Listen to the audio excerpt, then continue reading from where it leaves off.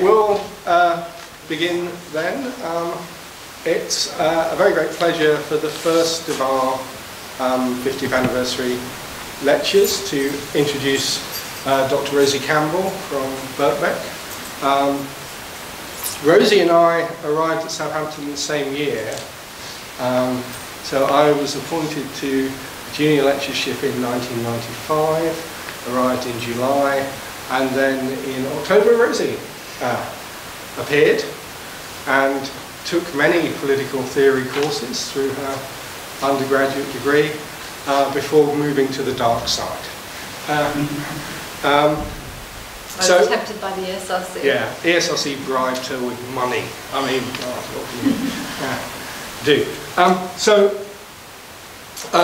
Rosie did undergrad and masters here, and that's one of the reasons we're very grateful for her to coming back for the anniversary. She joined Birkbeck in 2003 and is reader in politics there, working on issues of gender and politics, voting, representation, political participation, political careers. Her book, 2006 book, Gender and the Vote, was, I think, widely liked in the relevant circles, and she's actually just come hot foot from being interviewed for Newsnight tonight on a slight tiff with disagreement with Harriet Harman on missing women voters who aren't missing. It's a great pleasure to have her here, and tonight she's going to talk about sovereignty of the people, public opinion, and political representation. I must admit, I tweaked the title slightly because I had promised to look at the Constitution, and then I realised that I was really trying to twist myself in knots. So forgive me for using the word representation. I'm really, really delighted to be here. I wouldn't be a political scientist now if it wasn't for David Owen and other colleagues that were in the department at the time, Peter Jean, Johnny Lewandowski. So I have you entirely to blame. And so I've come here to seek my revenge. And I think this has been a really useful exercise for me, and it's forced me to think about what is it that I actually do. And I don't know, I know most of the audience I think are academics and a few students, but I think in the kind of academic world now, where we're very focused on getting our outputs and the next one and the next one, we don't actually always stop and think, what's the bigger picture? What's the bigger story? What is all this about? What's at the core? And this has been a useful exercise for me, trying to fit into the Constitution, trying to force me to think about bigger issues, and it's made me realise what I am interested in. And the sovereignty of the people as an idea. I suppose I went into studying public opinion, as David said, not because that was what massively motivated me. It was because I was interested in theoretical questions about the representation of women's priorities, preferences and concerns. And the way in that provided ESRC funding for my PhD student was to reconfigure those citizens as voters and to think about trying to understand those problems that way. And I really have gone over to the dark side, because not only did I take the money, I have swallowed the pill as well, because I now am convinced that this is a useful way to think about these things. I certainly don't think it's the only way, but I think there's a lot of data out there about public opinion that can help us tease out some of the empirical problems that underlie the theoretical questions that motivate us as political scientists. And I'm taking a subset of those questions today. Political representation, the sovereignty of the people. And these ideas are maybe not fully fleshed out yet, so I'll be interested in your comments, but I have tried to think about this. What is the sovereignty of the people in terms of representation? What do we mean by that? Do we mean usually we mean the representation of kind of policy preferences or substantive representation of ideas. And when we look at public opinion and we look at the behaviour of our politicians, we want to see a congruence between those two things if we think democracy is working. So the kind of story I'm going to take you through, drawing on bits of my research, could be, there are lots of other bits of other people's research that would flesh out this story. So I'm really using my research as illustrative examples of what I hope is a sort of broad case. And I think that if you try and think about the literature on public opinion and representation, a lot of it problematises the descriptive and substantive representation of women, and then following that, ethnic minorities. There's an absolutely massive literature on the descriptive and substantive representation of women, just starting with where are the women? Are they in parliaments? Are they in all kinds of different levels of elected office? Are they party members? Are they voters? Just basic descriptive representation. And then there's a bigger question. What about the substantive representation of women? Can men substantively represent women? Can male politicians do that? Can Sarah Palin substantively represent women? And, you know, feminist researchers get themselves in all kinds of knots about this. What do you do? We tend to, when we talk about the representation of women, as academics often have a very feminist conception, a liberal feminist conception of what that representation of women is. But actually, if you have a politician like Sarah Palin, his view of what women, her representative claims in Mike Seward's terms about women would be very, very different from mine. She's the exception. She has dealt her children up elsewhere, but other women should really be at home with their children.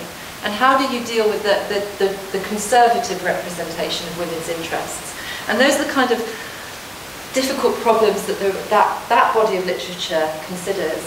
And I think that then there's a sort of resurgent interest in some of the other ways that descriptive representation might be linked to substantive representation, a resurgence of interest in social class and background, and also factors that seem to be of less interest perhaps to academics, but are very salient in terms of public opinion. Because this idea of sovereignty of the people, unfortunately sometimes they do things you don't like. And the sovereignty of the people, this is exactly what's happened to me today actually. One of the reasons I like doing this kind of quantitative research is it forces you to face unattractive problems that you would rather avoid.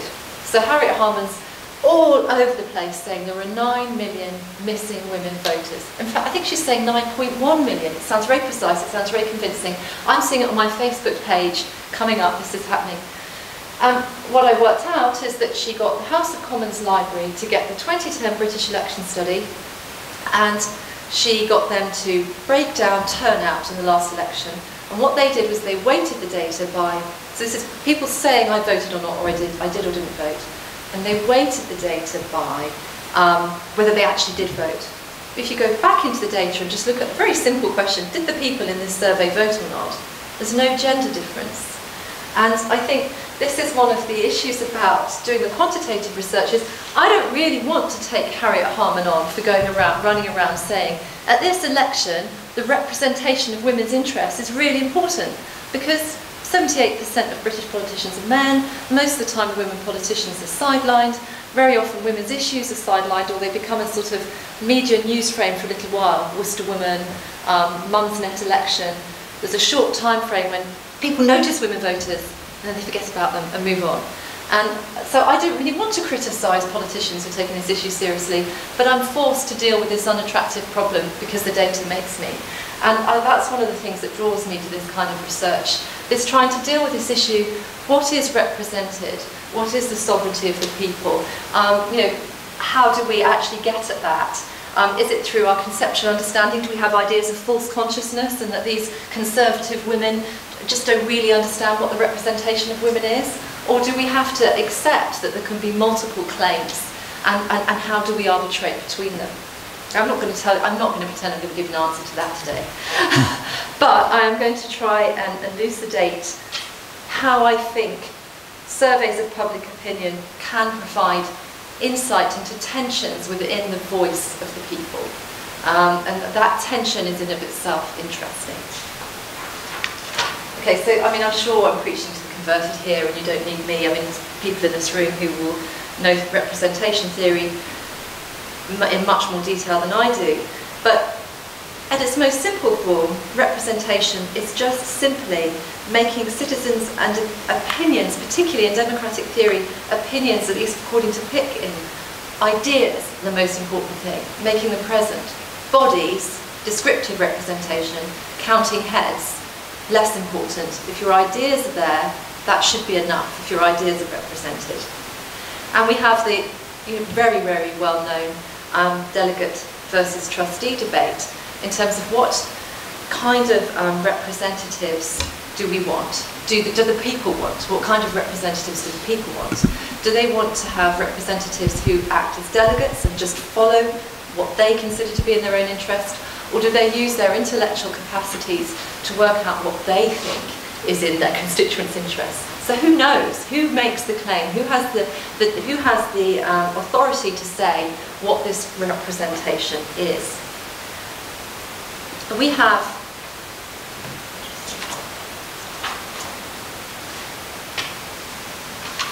so according to Pitkin, substantive representation, the representation of ideas, or perhaps policy responsiveness is often how we think of it, is acting in the interest of the represented in a manner responsive to them. But there's a problem here in a British context, that if you think about Norton and Wood talk about policy representation in the UK, or substantive representation in the UK, as having a tridatic, is that right, structure, with the voter, the party and the MP. And so the simple idea that the representative and the voter operate as a pair is muddied. Where do we expect to see this policy representation? Is it that your MP or your representative acts for you?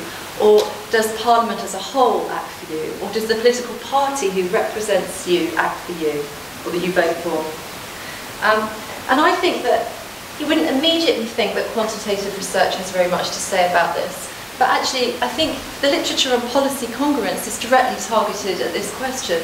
It looks at the extent to which there's a match between either voters and representatives. Often in the US, the focus is, because of the weaker party system, is on the voter and the representative. And to what extent does the voter respond to the behaviour of the representative? And to what extent is that conditioned by the policy congruence between the two? And in party systems, it often considers the congruence between the voter and the party as a collective.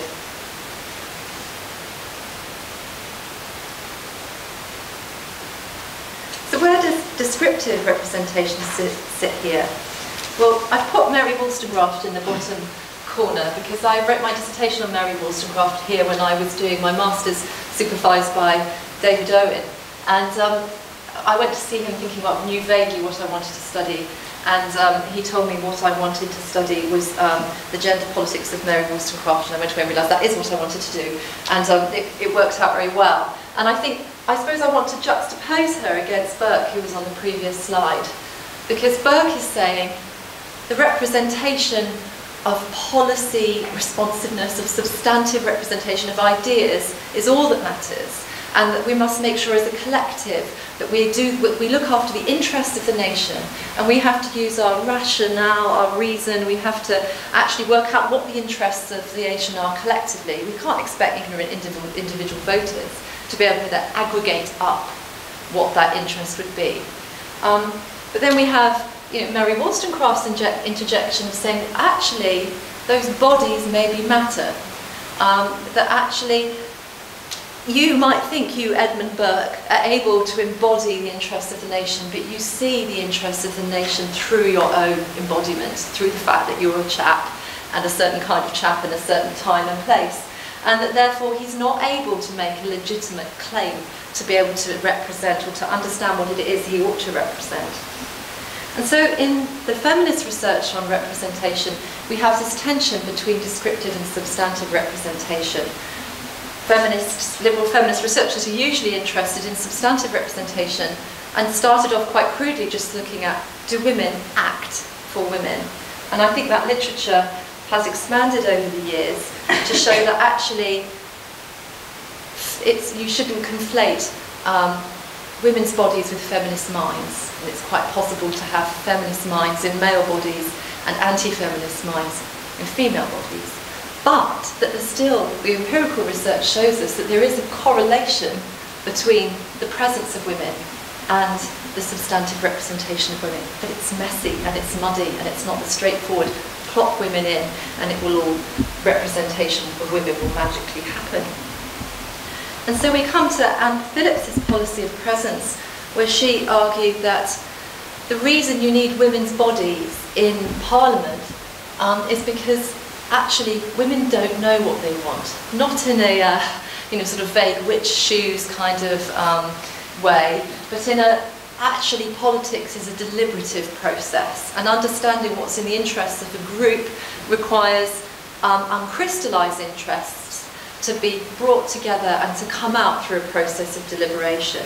And I find that argument very convincing, and it gives us the opportunity for an empirical test. And that's where, just give you a little example from my own research about how we might use surveys of public opinion to think about, we can't prove from this kind of research that descriptive representation leads to substantive representation. But what I think you can show is evidence of these uncrystallised interests, latent interests. And so here we have some work I did with Sarah Childs and Johnny Lewandowski on a simple elite mass comparison of attitudes. And we have the British election study data here, and we have another example of the empirical research throwing up findings that challenged our thinking, in that we had what we thought was a straightforward feminism index that measured how feminist the respondents were.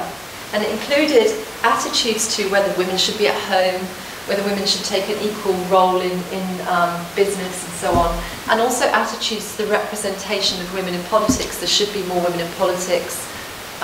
We think that it's maybe necessary to use things like women shortlists to get more women in politics. And we thought this is just kind of one thing, and if you agreed to all these things, you were feminist, and it would just add up, and you get a rating. But when we ran the factor analysis on the data, what we found was there were two quite distinct categories of what we were thinking of as feminism. Actually had two components, and one of them was hostility to traditional gender roles, and the other is attitudes to the descriptive representation of women in politics. Should they actually be there? And what we found was something that we hadn't expected. If you look by birth cohort, older people are less hostile to traditional gender roles, as you might expect. Younger people, more hostile to traditional gender roles. When you look at attitudes to the descriptive representation of women, you get absolutely the reverse. So younger people are much more hostile to things like quotas than older people. And this is where I think I can have a constitutional tweak here, because I think this is about how would they like the political system to operate. And actually, one thing that we know is that quotas, in terms of delivering representation of women, are very, very unpopular with voters, even if they deliver the results. So that's one constitutional tweak that is not something that the voters would demand, but you might have an idea that it's in their interests. And that's kind of what we're saying here. We're being very Burkean and saying, well, you just don't know what's in your own interest. Because if you're a woman in the survey, what you don't realise is that in every age group, the women are more feminist than the men. So in every single age group, even though the biggest trend is by age, or birth cohort, there's a gap between men and women. And then the sort of final point about this is that we find there's very much the same thing amongst the elites. This is candidates and MPs in the British representation study. The age effects are less pronounced, I think, because obviously candidates and elites often have more consolidated ideas, perhaps less influenced by their age. But what we do see is these very profound gender gaps. And so what we argue is that the women might be walking around thinking that their colleagues feel the same about them on these issues, and so might the voters. But they're wrong.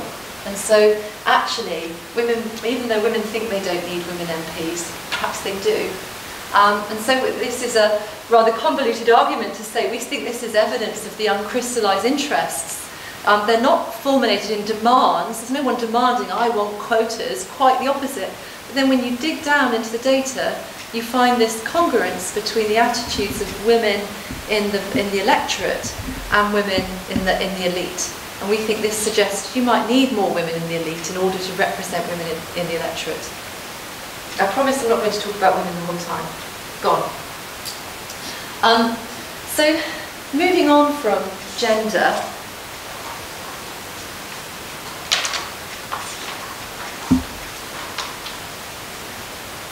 research on descriptive representation is largely focused on gender, but with a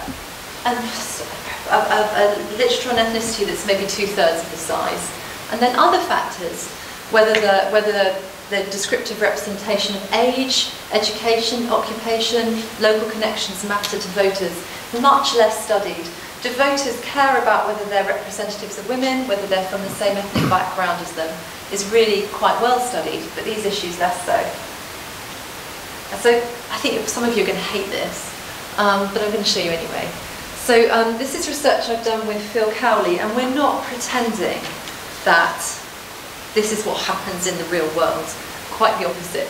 It's a little survey experiment, and what we're saying is, what would happen if voters had perfect information? We know they don't, but what kind of preferences would they exhibit for their representatives? Just in terms of descriptive representation, they might have in their mind some latent idea that it will produce substantive representation if we give them real information. So here's John. He's 48 years old, born and brought up in your area, blah, blah, blah, married with 3 children. And here is George. And the two, the respondents in the survey simply have to choose between the 2 candidates. And what we do throughout all the different iterations of these various candidates tests we've done, I think we have got about 5 papers on these candidate surveys tests now, is gradually run through all of these factors to see what makes a difference. And this was my interest in this started from my feminist motivation to consider the representation of women, and maybe women would care, they would like women, they would rate women politicians differently, they would respond to that. That is not what we found. So again, challenging my preconceived ideas. What we found amongst the British electorate is that they, and other research has shown this time and again, don't really penalise women candidates. That effect isn't statistically significant. Sadly, for a lot of people in this room, having a PhD gives you no electoral benefit. Many of you are considering standing for office. We didn't see any ethnicity effects, although the only way we did that was through name, and we had a lot of people not answer the question. So there's a bit of social desirability there, recognising that someone's called Mohammed and stepping away from the question. So I wouldn't want to claim that that means that there's no bias against ethnic minority candidates. But as you move along the line, you can see there's not very much going on with age. Then we start to go to more significant effects. And again, not good news for any of you in this room. The candidates who left school at 16 and 18 were by far more popular than any of the other candidates. I've simplified this massively. We've done lots of different tests with different ages and different levels of education. And basically, I think this is all part of the rejection of the idea of this elite political class that people in the general public are showing us they believe is formed. The idea that they think their representatives don't represent them in terms of at least descriptive representation. The GP is very popular. So, and also locality, which is of course something that I've skipped over and not even mentioned. But at the very core of our political system is the representation of local areas. That's how it works. And I haven't even really mentioned it. And boy, does it matter to voters, much more than whether their MP is a woman. And also they don't like rich people. So, doesn't seem to stop everyone voting for them, mind you. Obviously, these effects will vary within subgroups, and I've really simplified a lot of papers here just to give you a general overview. But I think what you can take away from it is that some of the things that have preoccupied me are not the things that are keeping voters awake at night. The issue about what voters want, or that the people would express if they had full information, are much more around this rejection of the political class. And whether you'd have got the same effects if you'd gone back in time, that I cannot answer. And I think this puts some of the political questions like I was talking about earlier in terms of representation of women, where I've been involved in research that looks at quotas for women. I'm a strong advocate of quotas for women, and yet I'm someone who studies public opinion to try and understand what it is that needs to be, to understand political representation, to understand substantive representation. And I look and don't like what I see, that creates a challenge. And my argument about quotas would be that people don't like the idea of quotas, but David Cutts has done research that's shown that women politicians who've been elected through quotas are not punished. So they don't really notice that that's happened. And voters don't care whether you put up a woman or a man. There's no punishment effect, there's no reward effect. So the discrimination doesn't happen at the level of the voter. It happens during the party selectorate, during the party mechanism. And actually, perhaps that means it's within that the critique comes. It's about rectifying discrimination at the party level rather than demands from the electorate, but maybe you might disagree with me there. Okay, so I'm skipping through these.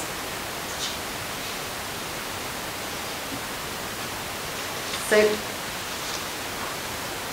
this leads me on to, right back to the beginning, to Burke and the issues that are raised in the classic literature about what political representation involves. So I've gone through this whole meandering journey through the things that have preoccupied empirical researchers in terms of the representation of women and ethnic minorities, and yet we come back to the centre-periphery debate.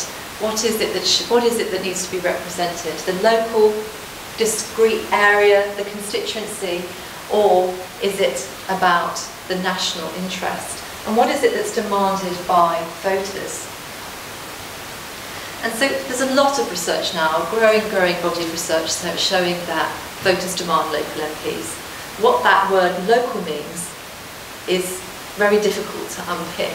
Because if you look at, at the moment I'm the principal investigator of an ESRC-funded candidate study, and as part of that work, we're collecting information from candidates' own websites. Everybody's a local, everyone is local.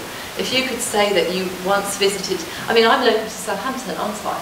If I come and stand in Southampton, whatever way that a candidate can make a claim to be a local representative, they will. And I often think the politicians don't need evidence, they have experience, and they're often right, and sometimes the political scientists are behind the curve. And voters really want local candidates, but it's something that representatives have to make a claim. They have to set up a case and a narrative. What does it mean to be local? So this is something that with Johnny Lewandowski we tried to unpick a little bit and compare what do MPs think is the most important thing about their representative role. What are the most important functions of being an MP? And what do voters think? And we expected to find a lot of difference. We thought that representatives would be motivated to go into politics by their own sense of what they thought the interests of their constituents or the nation were, and that they would not be terribly interested in what the actual expectations of their own constituents or voters were. And we found a surprising amount of congruence between what MPs said they thought were the most important duties or roles of an MP and what voters rated as the most important. So there are some slight differences in this figure. MPs slightly more often selected contributing to the development of legislation, 16% of MPs and 7% of voters ranking it first. There's a massive difference. And the public think that taking part in parliamentary debates is slightly more important than MPs do. 1.3% of MPs and 4.3% of voters. And that's surely just because MPs know what's involved in taking part in parliamentary debates. And so we don't see a huge amount of difference when we look at it at this top line level. But to look at it in more detail, we created a constituency preference variable, a constituency index. And it's very simple. If a measure was a constituency-focused item, and it wasn't given a score of 1 to 3, they didn't rank it as 1 to 3 in their most important MPs' roles, it's given 0, up to 3 if it was ranked first. And then if it was a non-constituency item in the other way, you can take them away and get a total constituency score. And here we see for MPs it's 2.12 and for voters 2.64. So you probably don't care about the technical stuff. What it means is, just on average, voters are a little bit more constituency focused than MPs. That's the takeaway, which we were surprised it wasn't bigger than that. But is there heterogeneity in there that would be of interest? Well, yes. So when we think about that trustee-delegate debate, there are party effects. in general, MPs are less convinced about the importance of constituency presence and voters, but the differences are small. But if you look at the Conservative and Labour Party, the voters think the constituency aspect of the MP's role is more important than the voters do. The Liberal Democrats and the other parties behave in the reverse way. And of course, given we know how our electoral system works, that makes sense. The other parties don't have banks of safe seats that they can, well, not banks of them, too, but they don't have banks of safe seats that they can rely on. And so our whole system of party democracy, historically focusing on those two main parties, is focused on a version of representation, of substantive representation, which is based at the party level and not at the individual voter constituent level. And yet in those, if you among the other parties, the Liberal Democrats and the others, actually that constituency representative, the voter representative function is much, well, it's more salient, I would say it's much more salient.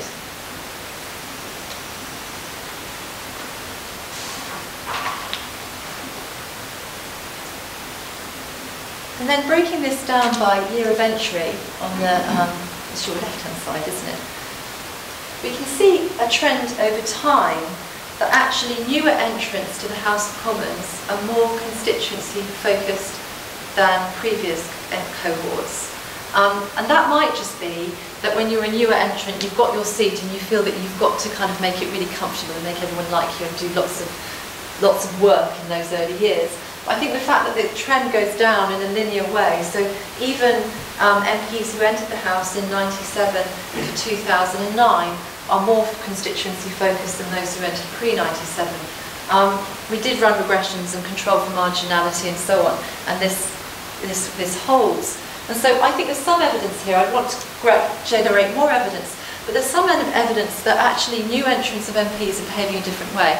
Obviously that's in the wake of the expenses scandal, we can't ignore that. But I also think it's in response to this demand from voters in terms of what it is they want from their representatives, that the old party democracy model isn't as attractive as it used to be. That that thinking that you can have your ideas, you're substantively represented through a political party is not satisfying to voters in the way it used to be, and politicians have cottoned on, and they're starting to step aside from the party line to some extent and to try and develop and encourage that relationship between the voter and the representative more. And we can see what you'd expect to see, a very strong marginality effect. Yes, of course, they work harder on their constituency roles when they are in a marginal constituency.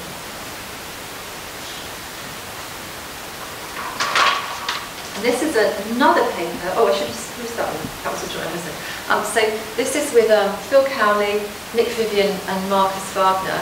And this is a big paper, and I've just put one graph in, so let me whiz through quickly.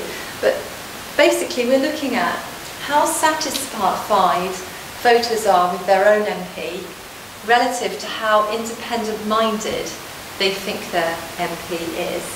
And what we see is that, on average, voters prefer their MP who's to be very independent-minded or fairly independent-minded. And the huge literature on roll call voting tends to look at dissent from the party line as an indicator of policy congruence, so substantive representation. I'm not going to run through all the tests here, but we go through various tests to try and look to see whether actually we see policy congruence operating here. Are they more satisfied with their MP because they think when their MP dissents, it indicates that they're on the same side in terms of policy? And so, for example, we look at if their MP, if they're a very, very left-wing voter and their MP is a Labour MP who is dissenting, they might assume that that Labour MP is on the left because most rebels in the Labour Party are on the left and the Conservative Party on the right. We see absolutely no relationship.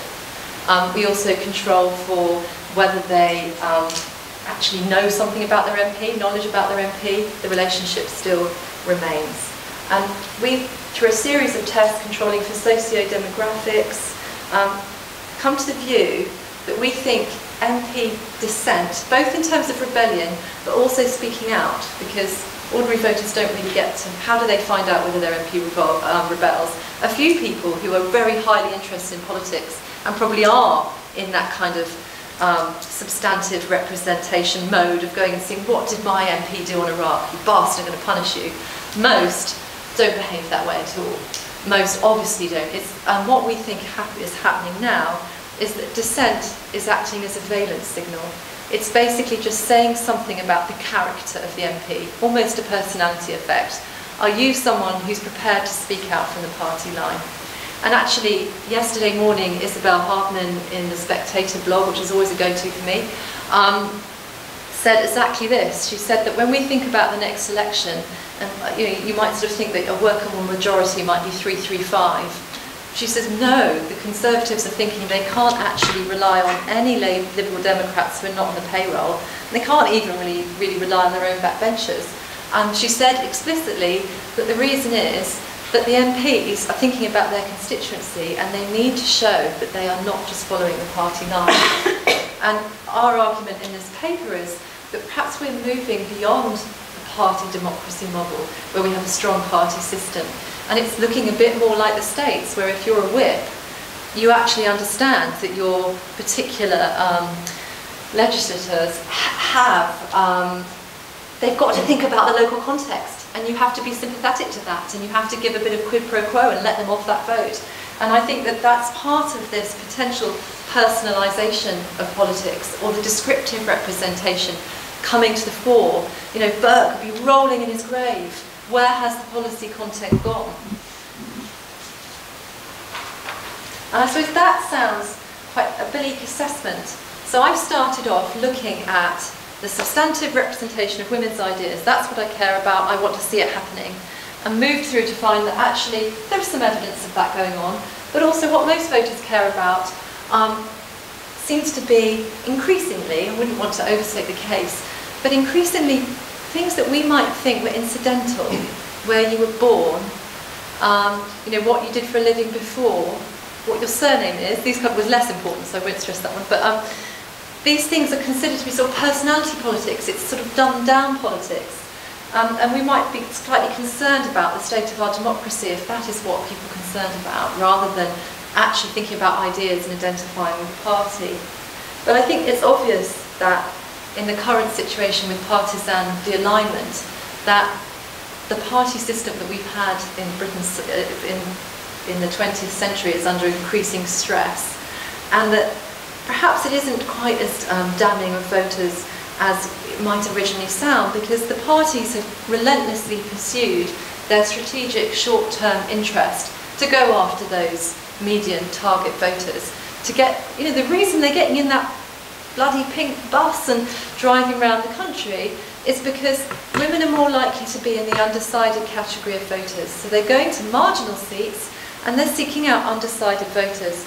And they're the ones they're trying to represent. That's how political representation is working. And voters have noticed and they don't like it. And they like the MP who actually is from their local area, maybe knows something about their local area, has had a similar life experience to them. Shows that they're not just going to follow the party line. And they think, you know what, Anne Phillips was right, Wollstonecraft's right, Burke's wrong. That's it.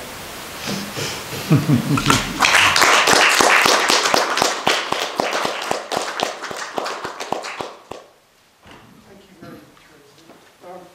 So, I guess 15 years ago I was slightly sad that Rosie didn't do a PhD in political theory because, like anything else, no one would give her any money. But I have to say, this talk helps me sort of, in a sense, come to think that what one really needs is good political scientists who've had a thorough training in political theory. Thank you very much indeed, it's extremely interesting. So, we are now open for questions, comments, and debate, and Will is twitching. Do you give me a hard time? Anyway, let's start with Ben.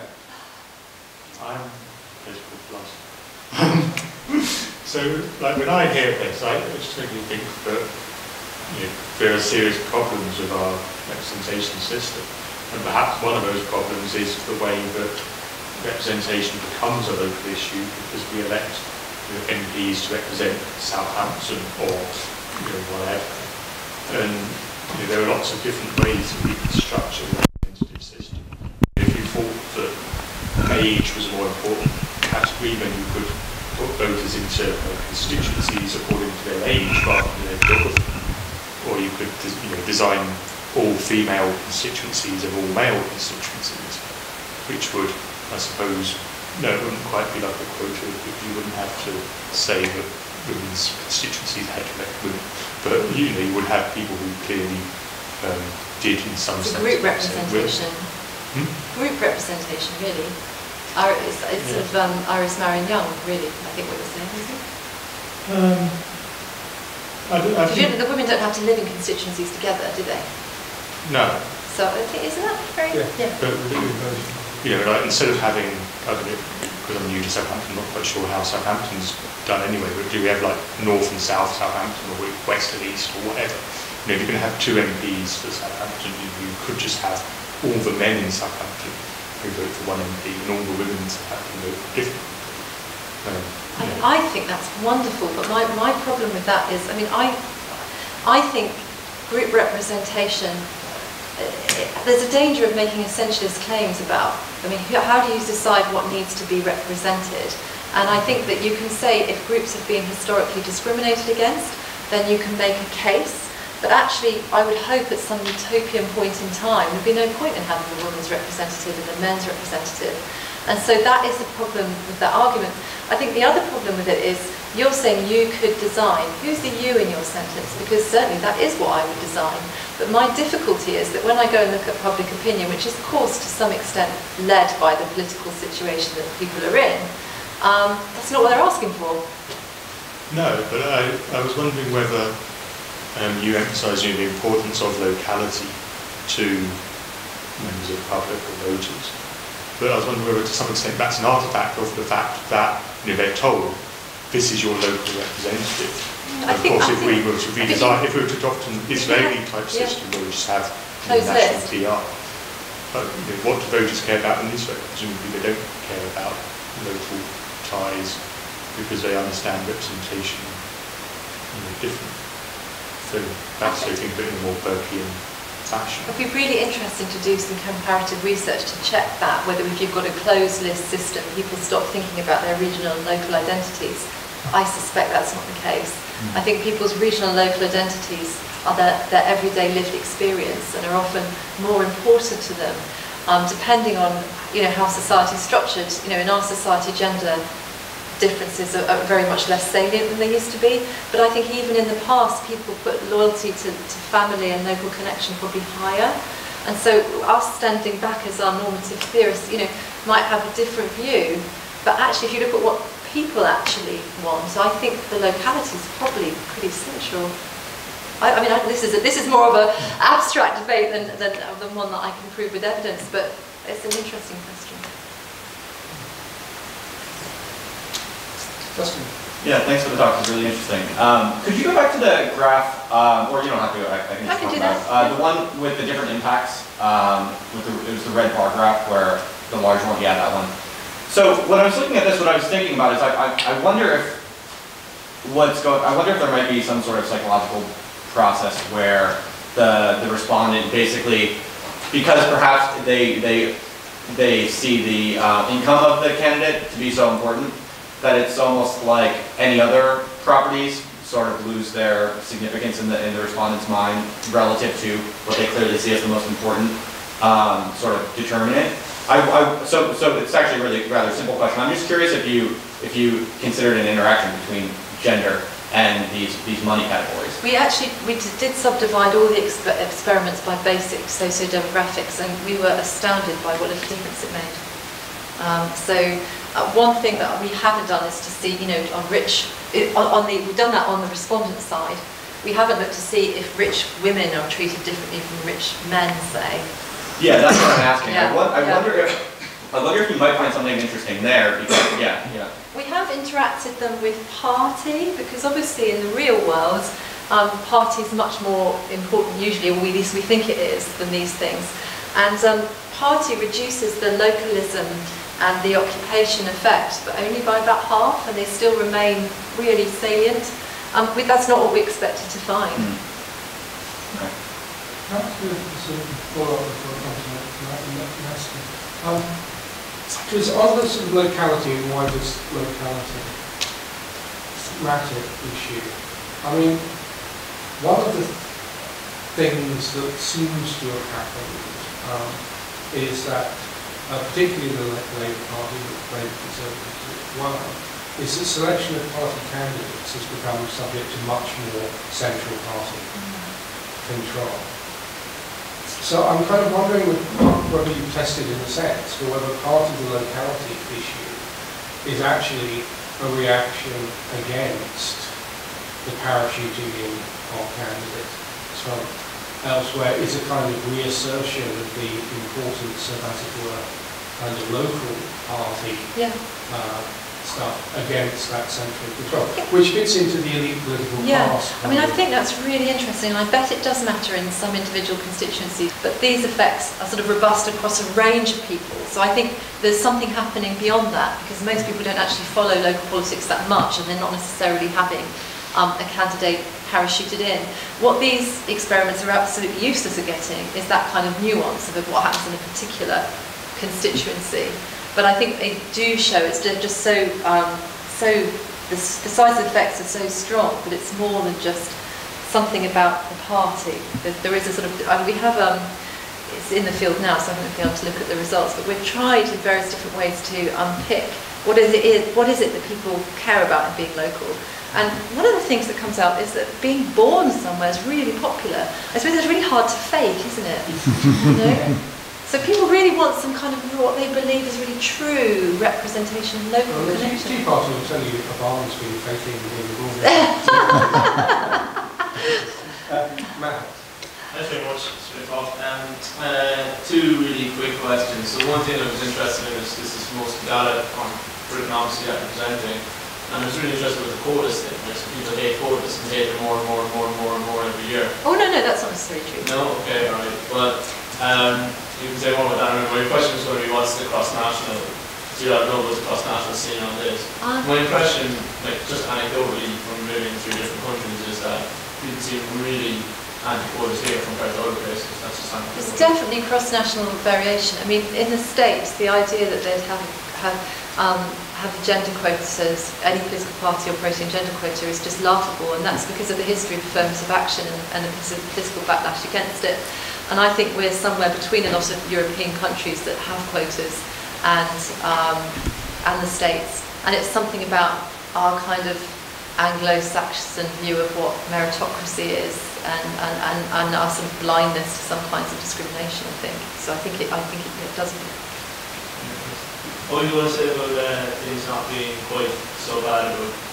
But I haven't seen evidence that it's getting worse. It's not about to reach 100%. Quotas, there's no point kind of saying that people like them. I had written down, I didn't say it out loud. Well, I didn't say it at all, whether it was out loud or not. So a UCAV poll conducted for the Times in August 2014 found that 56% of the British public were opposed to women's shortlists, 63% of men and 51% of women. So it's, you know, they're not popular. So, let me ask one more bit. The slide you had about, you were kind of talking about whether representation, so you had these kind of, you had this declining, so was it all the blue ones out to the side, was it declining, yeah, this one. So, I found this really interesting, but I mean, my assumption straight away was that it's incumbency advantage, right? I mean, I've really simplified these papers and just shown you basics, but we have run regression models and control for things like that. I'm not completely wedded to this. I'd want more years to test. Is this something that is a kind of, it looks to me as if it's going in the right direction, and it makes intuitive sense that as voters are demanding a focus on the constituency more.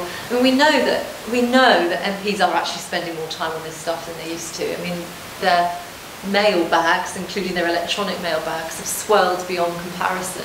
So it makes sense, but I don't think we can absolutely prove it here. Can I ask something about the connection between the descent of the character argument and the locality argument. Because one thing is, if voters, in a sense, like an MP who dissents some of the time, okay. So one question is, how do they know about that? There may be some people who go on, they work for you and look at voting records like I do for my local scumbag MP. Who has a very loyal record, which hopefully will work against him. But, I mean, most people aren't going to do that. So, at least, it seems likely, or plausible anyway, that the things MPs may be motivated to dissent on may be tied to local issues, and B, even where they may dissent on a wider range of things, the things that get publicity for dissent will be through the local papers and tied to local issues. So I guess the kind of question here on the character thing is it dissent that's doing the work, or independence, or is it locality again? It's really interesting. I think, well, whether they know or not, we are able to, so we're conceptualising dissent as being broader than just parliamentary rebellion, because we think, exactly as you're saying, what's the mechanism for a voter to know, other than you, it's a atypical voter, to know whether their MP votes with the party or not, and it's going to be through local, national news media. And actually, an example would be Sarah Wollaston, who has voted against her party 3.9% of the time, compared to Philip Hollowbone, who's voted against his party for both the Tories 20% of the time. Now, I don't think people think Sarah Wollaston is as rebellious as Philip Hollowbone, but they certainly think she's independent. But she's actually quite loyalist on her voting record. And the reason they think she's independent is because she speaks out against the party line. And so in our conceptualisation, if you can get that reputation for being an independent MP, that's likely to send a valence signal about breaking away from the sort of party mould. But whether it's simply reflecting, and the other thing we did was we correlated the perceived independence of the respondent's own MP against their actual level of rebellion. We can't do it against dissent because we'd never be able to get a measure of it, but the actual level of rebellion. And there is a relationship. It's muddy, as it's expected to be, but it's statistically significant. So we think there's more going on than just a sort of tautological thing where people like their MP, so they think they're independent. There is some real information driving that. Whether it is driven by entirely local demand, or whether if you're Sarah Wollaston, you're speaking out against NHS reforms and you get kudos for that, I can't unpick it. But I would have thought that it probably would involve both kinds. Policy content on the national level. We're almost saying the policy content is less important than just being seen to be independent, but I would have thought in individual cases it would start, that you'd have a reputation. I mean, she also has the benefit of being elected on an open primary and being a GP. I mean, she's got all kinds of things going for her. Is that a sort of answer? It's a sort of non-answer. It's a speculation. No, I think it's just really interesting to push it further. In terms of when they think about the MP's independence, that's kind of one thing, and then you ask them, well, kind of what are the issues through which, in a sense, signal that independence, and... I think you've got more faith in the average voter than me, as I think you would be able to say, yes, well, he did this, this, this, and this, assuming it's he, I don't know the local MP, I ought to, but I think most voters, we do, and we actually, one of these surveys actually asked, the political knowledge question is a 0 to 3 score. Do you know the name? And they can get it sort of right, the sex and the party of your MP. And an awful lot of people don't know any of those things.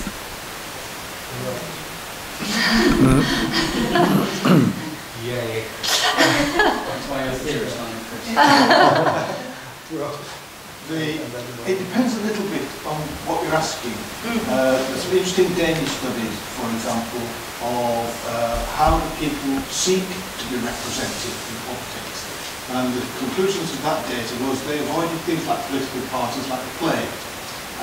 The person who did the study coined the phrase the everyday maker, who described individuals and women who were concerned about childcare facilities in a district called Norabro, got together with other women, formed a little action group, went to see the local officials, discussed with the local officials, and one of them said, you know, I never thought that I'd ever be a politician, but now I can chair a committee, I can write a minute, and so I went through all the kind of political skills that she'd acquired in the process of taking part. And it wasn't a pressure group in the sense that we normally use that phrase. This is a local citizens action group. And I wonder when we talk about representation, it's a mistake, I think, to always look upon it in terms of elections and party representation. I think the local effects come out also in the Norabro Everyday Maker and the way in which they engage with politics. And their engagement with politics is not around voting, it's around services. That's where they do it. And there are a number of studies, I think, that show that. There's a Henrik Bang, I'm sorry, it's not really my area, which is why I'm slow with the references. I think it's Henrik Bang. They did a really good critique of the Richardson and the guy at Sheffield study of participation. Sheffield. Charles Patty? No, probably retired now. Geriatric, I think. Was it Gamble? Was it Gamble? No, it wasn't Andrew. No. Oh, cyclist. That's not helping. So 200 kilometres away. That's the point. It doesn't matter. That's the point. He charged it was a Bang did a very good critique of studies which focused on the formal measures of representation, participation, and ignored these, if you like, less formal ways of becoming involved. But I absolutely understand that, and I've written a paper on social capital and the representation of women, and looked at different roles people take within organisations: leaders, foot soldiers, and befrienders, and guess which category the women are more often in. And I think the reason I accept that these kinds of activities are really important, and they're often overlooked in traditional measures of political participation, but I still hold on to the kind of more classic narrow view, because if it doesn't translate into party politics, or it doesn't have to be party politics, if it doesn't translate into electoral politics, the power isn't distributed, you know, and I suppose... Counter that, but what if it translates into the distribution of resources? That would be amazing, but I just don't believe it will unless you actually get yourself... Well, which gets to the methods point you now, yeah. That your survey-based data will never do that. What you actually need to do is that Robert Lane kind of study, where you take a group of, e.g., 20 working class voters, and sit down and talk to them for 6 months. Right, why they're involved in politics, what they're doing in politics. But if they are involved in politics, I have done focus group research with women and actually working class people who are not interested in politics, or say they're not. That's right. And then of course they are interested in politics. Well, I suppose my concern, why I'm a political scientist and not a sociologist, is that women are massively involved in civic life. Did I do that? Did I slip that in? It's fine, it's a nice thing. It was totally unintentional. It's because I think if you look at activity in terms of civil society, and it's no coincidence that was a group of women, women are incredibly active, and I'm sure other underrepresented groups are. But then if you move into politics, what issues get dropped off the election campaign? What issues are not in the manifestos? It's the issues of childcare actually, because of this focus on these.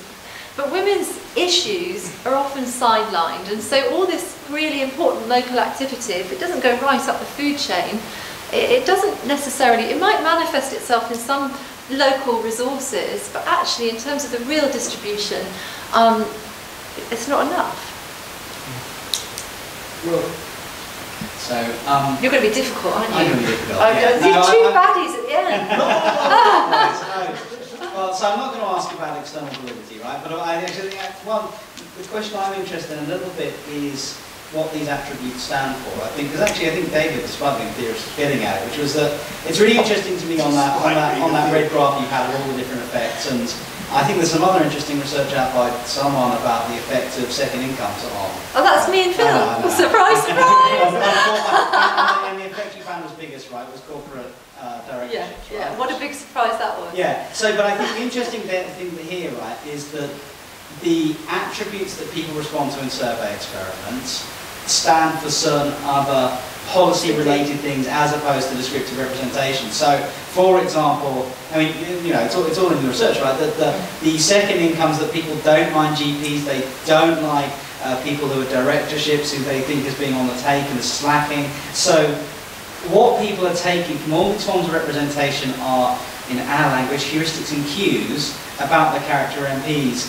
And so I wonder, actually, once we drum down to actual kind of outside the experimental context, as to whether, even notwithstanding the lack of party cues in this sort of experimental context, whether actually these are really attribute-laden effects. So that if you go to a constituency with someone who isn't local versus a local candidate, actually Southampton is a great example of how the candidate's already dealing with it, right? So the local, what's his name? Royston Smith, his brand is like what you put on meat. It's like made in Southampton, as if he's kind of been born here, right? It's like it's kind of everywhere. And I think I saw one of my PhD students tweeted a postcard he sent out. It had the word from Southampton in about 13 different places on a single postcard, right? Versus a deeply educated journalist who came up in London 2 years ago, right? So it's a great example. But those things are powerful because of what they stand for. And so I wonder, actually, those sorts of attributes are only going to have impact. Lost my track. Where they stand for something else, and so it's not the attribute. Of course, gender's made up, right? So it's always a heuristic standing for something else, isn't it? I mean, these things are all social constructions, so of course. But moving on from that, one way of answering it, which is right, really. Have you read Oliver Heath's recent paper showing that the class of MPs does matter in terms of vote from working class voters? Also, I think that we'll be in a... I think Phil and I always say these things are artificial. This is about, this is about trying to pick at particular aspects of a problem in a certain way, and then you have to come at it from other angles. And the study I'm doing with Jennifer Hudson, where we're collecting background information about MPs and candidates from 1945 to 2015, we'll be able to do this kind of stuff that Oliver has done. But seeing what does it matter in local context? If we actually can tell if someone was born there or where they went to university, does it make a difference? But as for your bigger question, is it actually always really a cue or a heuristic? Well, somewhere along the line it is. And I suppose isn't that where I ended up? Didn't I end up saying Wollstonecraft was right and Burke wasn't? That you can't unpick descriptive and substantive representation. That the two things are totally fused together. So we agree.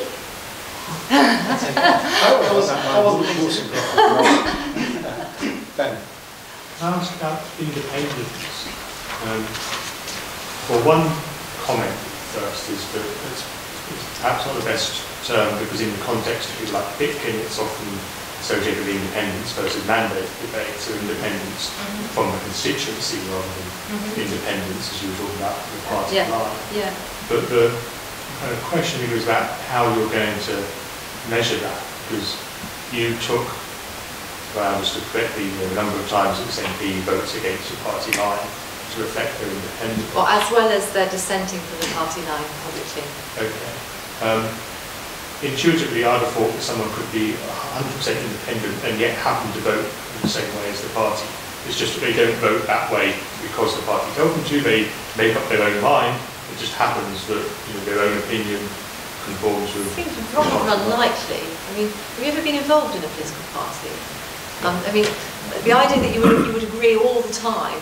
I mean, it seems... Well, I mean, there's a practically unlikely, but I'm just wondering whether you can really take dissent to be a good measure of... Well, it's not what I take, it's what do voters take, and voters seem to like it. And so what does it signal to voters? And I think to voters it signals independence from the party line. And I imagine voters probably think that, voters will think maybe there are some MPs who just agree with everything the party says, but they probably wouldn't like that either, even if it was really, truly, honestly believed, would they? So what the voters like is not independence, but dissent? No, I think dissent and independence overlap, don't they? I mean, two different terms for a very similar thing. Dissent is signalling independence, and independence, as you say, could be a latent quality that doesn't actually manifest itself in a visible way. But I think that's unlikely. Remember, I'm an empirical researcher, so I think if it's there, you'll probably see it. Dissent is certainly signaling independence. If you're dissenting, you are independent. Yeah. But you think you can be independent of signal, and I just think that's really, occasionally maybe, but the whole point about political parties is it's an aggregator of opinion, and those opinions are not uniform, and you have to compromise. And so the idea that any individual member of the party, especially one that's motivated enough to be a representative for a party, would never disagree with the party line. Unless they were an authoritarian dictator, there's no way I can see that happening. I kind of wonder, actually, Rosie, whether you, in a way, don't have a kind of, sort of stronger response to sort of Ben on this. Because, firstly, in the figures, the table you showed, it was actually which one? Fairly independent, very independent. Okay, so basically, fairly independent does better than very. So they're quite sensible. Independent, which is kind of although the confidence intervals overlap, so they're kind of equivalent. Yeah. Okay. Well, don't understand. But the other thing is, if you took your example, you had Sarah Woolston and Philip Holloway. So one's got 20% voting record against, one's only got 3.9. Yeah. But there's something about her self-representation in public life which gives her the reputation of independence, even though she only dissents a small amount of time.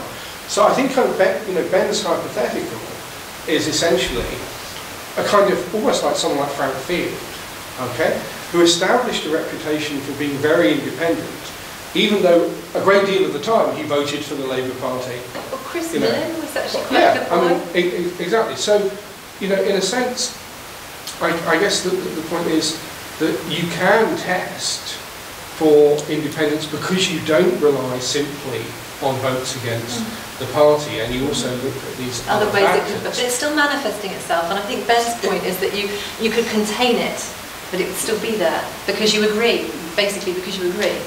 Yeah, but I mean the question is, I guess then there's a different case between the person who's completely independent but is silent about their independence, as it were, which I think is slightly implausible, and the person who's kind of independent and as it were exhibits that by asking different kinds of questions in select committees, by going on radio and TV and saying different kinds of things than the straight party version, but makes it clear that they're committed to the party line.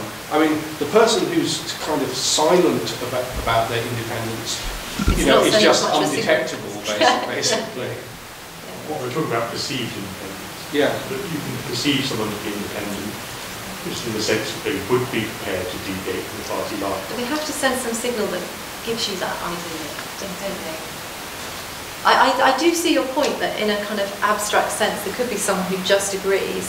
I just think that the likelihood of that happening is pretty small. Well, the likelihood of it happening on every occasion is... Oh no, but it's never on every occasion. These are kind of the whole projected image, so it's if you kind of think how people think about their MP, they're just going to retrieve the most recent bit of information about them. That kind of, they're not going to be keeping a real proper scorecard, are they?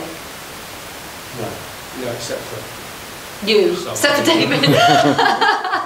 He's got a full list of everything he's ever done. Believe me, I look for his mistakes and just... Oh, no. Okay. Lester, Yeah, I was wondering, I mean, because you have provided some partial answer of this, but I wonder what is the role of political knowledge and political information in your theory about political knowledge and political information in your, I mean, basically you're presenting a theory about the British work, and I wonder what is the role of, because in your experiment, I mean, I have a similar question that Jocelyn is how these things interact when you change, or how does it change when you introduce some variation in political knowledge, or how... So in all of the survey experiments we have got a political interest variable, and again we were surprised that it did moderate the effect a bit, but not dramatically, because in a lot of the literature and public opinion, political interest is the key kind of divider of people. And it didn't seem to be in some of these kind of things that people like or demand. Knowledge, we did have that knowledge measure of knowing about your MP. So that was, and I like that as a knowledge score because it's actually genuinely sort of useful knowledge. If you know whether your MP is actually from the same party of you or not, that's quite important, rather than, you know, do polling stations close at 10, which is kind of a typical political knowledge question, that useful.